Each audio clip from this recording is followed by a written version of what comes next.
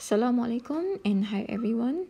Today we are going to learn subtopic 2.3.2 arc length. So if you refer to your module, you may turn to page 148. Okay, page 148. So now let's take a look at the definition of arc length.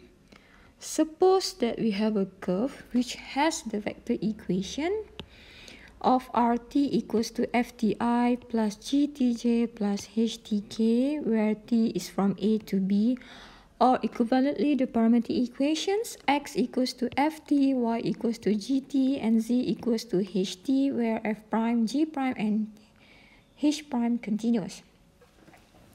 Basically, the formula of arc length is involving the integration and denoted as L. We have integration of magnitude of R prime T from A to B. And this is the formula of arc length in 2 dimensions. I have prepared some other examples for you. So let's take a look at this slide.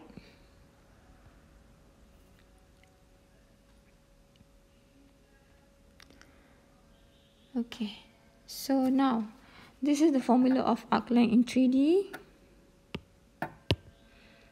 And this is the simplified version of the formula of arc length. Okay, we have integration of magnitude R prime T from A to B. So look at example number 1. Find the length of the arc of the circular helix with the vector equation RT equals to 2 sine Ti plus 2 cos Tj plus 3k from the point 0 to 0 to the point 0 to 6 pi. So if you look at this question, the missing information here is we don't have the interval of t. Okay, so we don't have the interval of t here. So first of all, we need to find what is the interval of t so that we can integrate the magnitude of R prime T. So find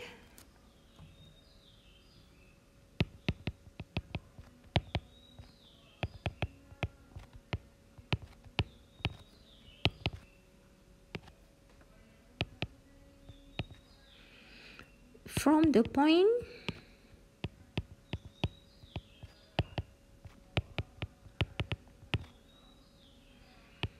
0 to 0.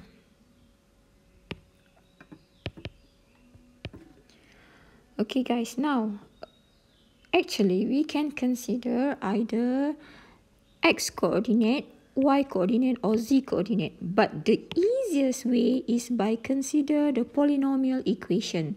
So here we have z equals to 3t. Okay, so 3t, and then from this point we have z coordinate equals to 0. Okay, so we can write 3t equals to 0, therefore t equals to 0. In this question, the circular helix is measured to the point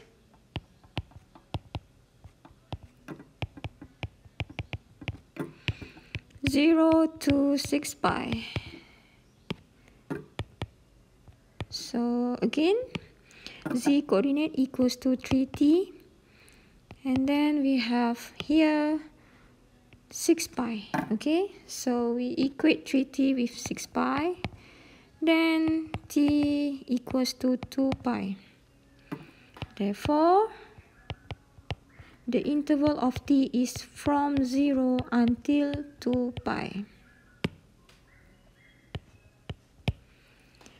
Next, we need to find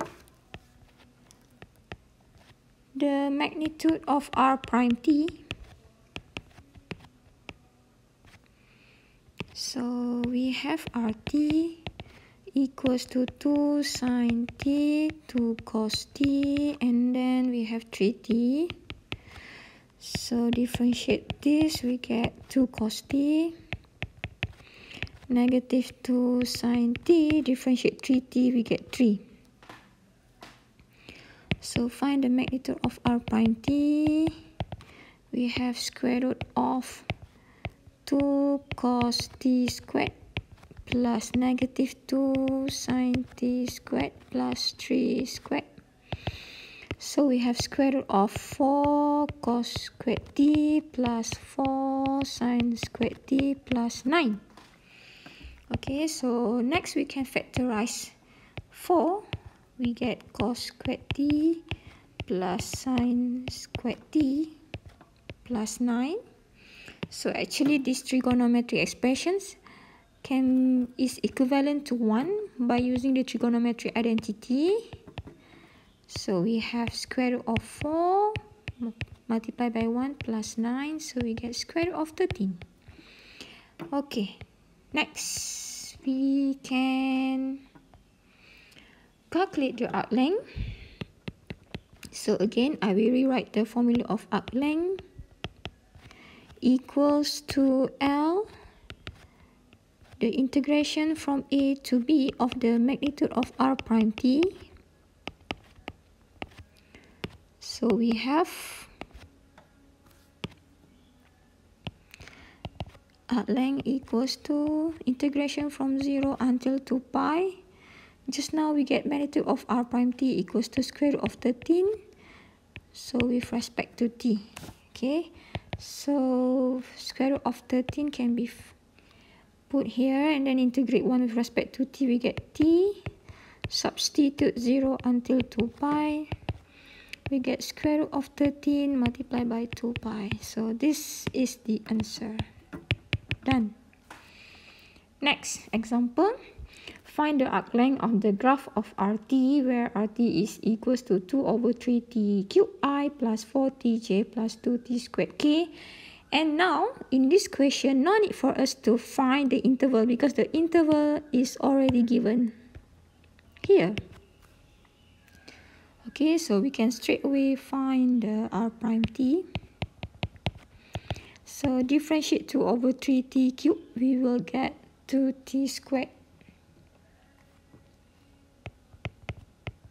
Differentiate 4t, we get 4. Differentiate 2t squared, we get 4t. And then find the magnitude of R prime t. We have square root of 2t squared plus 4 squared plus 4t squared. So we will have 4t to the power of 4 plus 16 plus 16t to the squared. Okay, if we substitute the magnitude in the formula of arc length, then we will have integration like this. Integration from 1 until 3 because we have the interval of t from 1 until 3. So substitute this expression. 4t to the power of 4 plus 16 plus 16t squared dt. However, guys, this expression is difficult to be integrated. So what we should do now is we have to simplify this. Okay, so that our integration would be easier. So how do we simplify the expression? Okay, look at the first term. We have 4t to the power of 4. So first of all, let us open this bracket. So square root of 4t to the power of 4 is actually 2t squared. Okay, and then we have 16. So square root of 16 is 4. So plus 4 squared. Okay, now let us expand this quadratic equation. So we have 2t squared plus 4 multiplied by 2t squared plus 4. So if we expand this, we can get this one, 4t to the power of 4 plus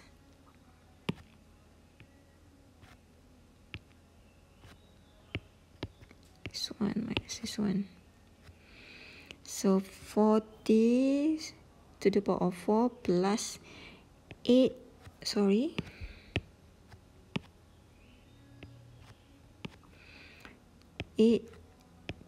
squared plus 4 times 2t squared is 8t squared plus 16. So we get 4t to the power of 4 plus 16t to the power of 2 plus 16.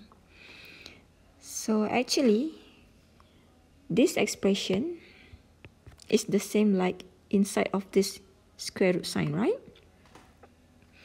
Thus,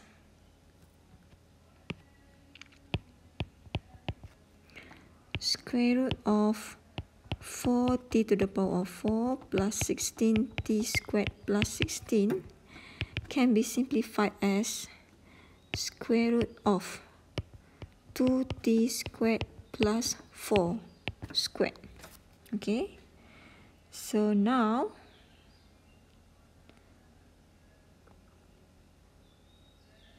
the formula of arc length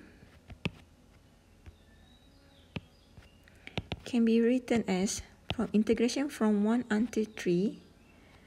So this expression can be substituted by this expression now. Okay, so we have square root of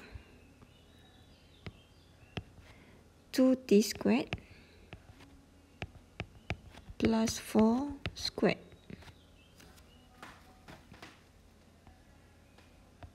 Okay, dt.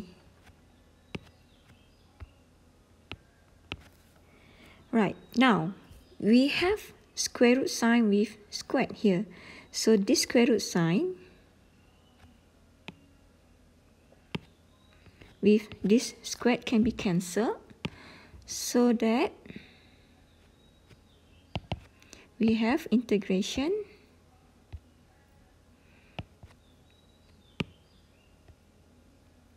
from 1 until 3, 2t squared plus 4 dt. See, the expression becomes easier now, so it's easier to be integrated. We have 2 over 3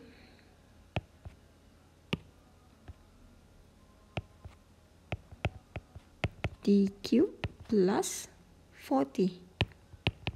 Substitute 1 until 3. Then we have 2 over 3. Substitute 3 cubed plus 4 times 3 minus 2 over 3 times 1 cubed plus 4 times 1. So we have 30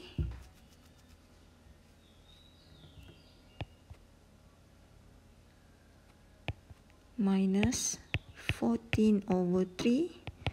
So the answer is 76 over 3. Okay. So done for this question. That's the answer. Okay, so guys, you may try all of these exercises and the answers already given. Good luck, that's all. Thank you.